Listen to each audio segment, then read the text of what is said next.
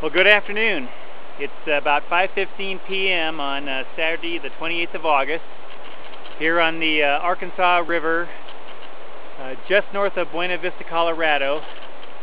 It's a beautiful afternoon. The water's flowing real nice and steady. Cool, but certainly not cold like it was in June. I'm on the GPAA claims here, north of BV. There's the old railroad trestle for a landmark for you. You can see some really big boulders here in the middle of the river.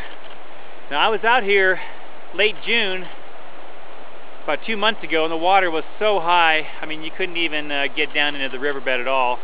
But now it's dropped down quite nicely. Hopefully it'll keep going down even a little further. There's a gravel bar starting to show up there almost.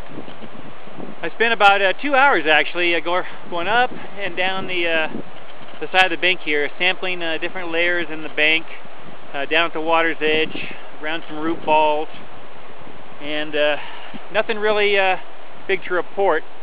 I finally decided right here in front of this huge boulder, where it looked like up front there was some really nice magnetite piled up there. So what the heck, I'm going to spend another couple of hours here digging and sluicing.